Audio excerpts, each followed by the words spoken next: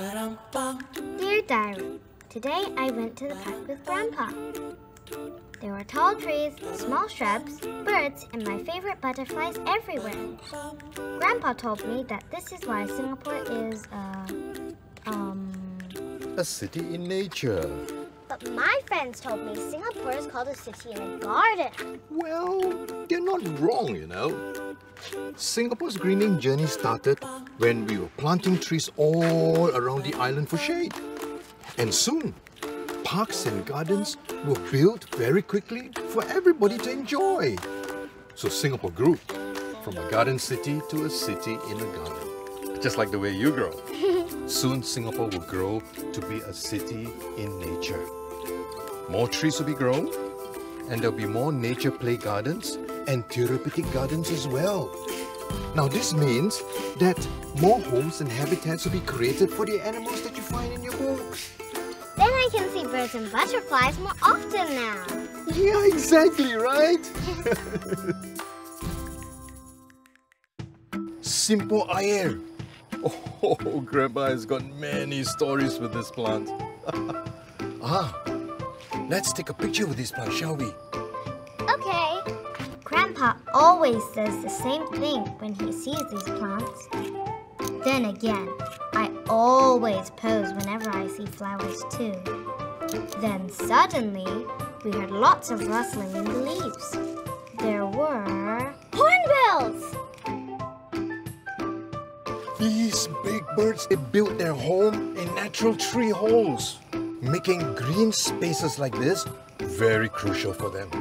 Let's go, Luna. I never knew we were living so close to so many interesting animals and plants.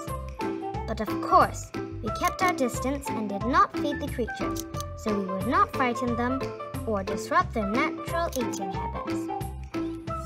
While I had lots of fun, the sun was really bright and I was getting really hot and tired.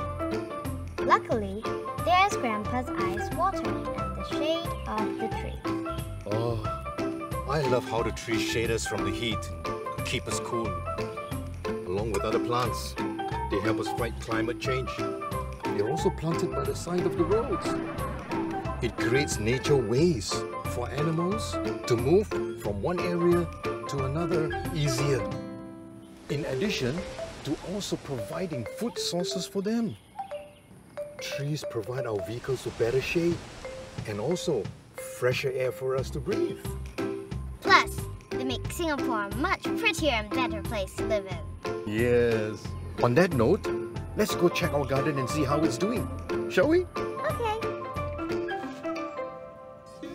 May, do you know planting your own plant is a great way for us to contribute to Singapore being a city in nature?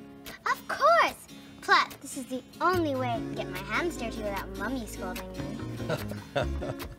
Looks like you're putting Anne Park's plant starter kit into good use, huh? Wow! Well, since you're pretty much done up, let's go get washed up.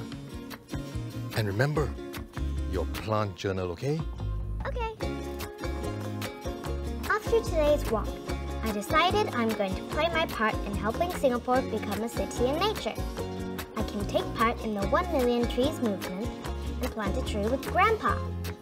Or I can become a citizen scientist and count the birds and butterflies in the park. When I'm older, I could even become a youth steward for nature. There is so much we can do. Anyway, update soon. Love, May.